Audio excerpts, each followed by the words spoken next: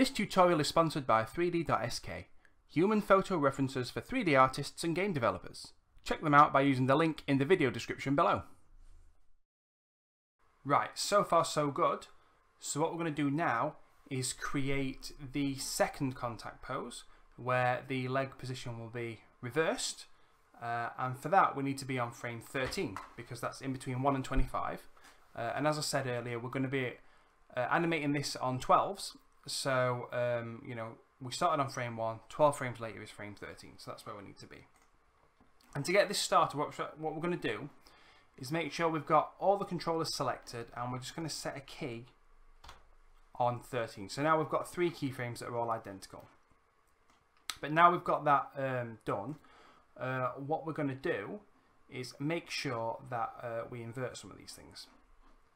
So I'm going to select my hips controller and I'm going to invert some of the rotate values, but what I'm not going to rotate is the one for the leaning forward.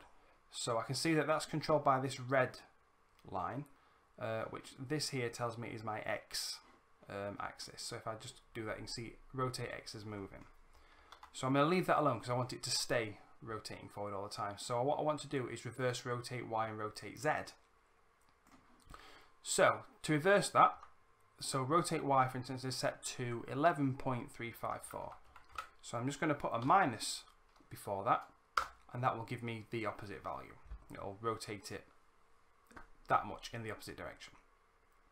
The same for rotate Z, so that's set to minus 5.559. So I'm going to remove the minus,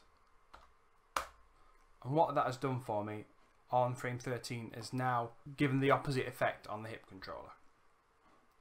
The next thing to do is to get the legs swapped over, because you can see now that we've made the changes to the hips, the legs have gone a bit crazy, so they're going to need some help.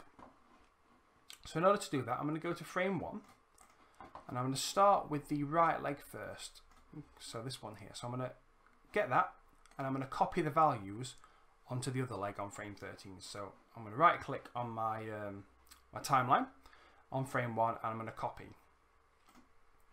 And then what I'm going to do is go to frame 13, and on the other leg, which is right here, I'm going to right click, paste, and paste. And you can see they are now both in the same position. So with that leg still selected, so now it's the front leg, I'm going to go back to frame 1, and I'm going to copy the values from here, and then I'm going to just select the left leg again, go back to frame 13, and I'm going to paste those values over. And there you go.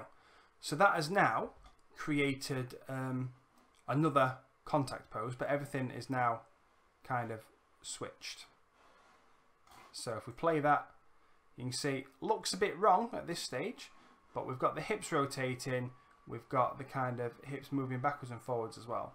So that's working well, and the legs are going backwards and forwards. So what we're going to do in the next step is we'll set up our first passing pose.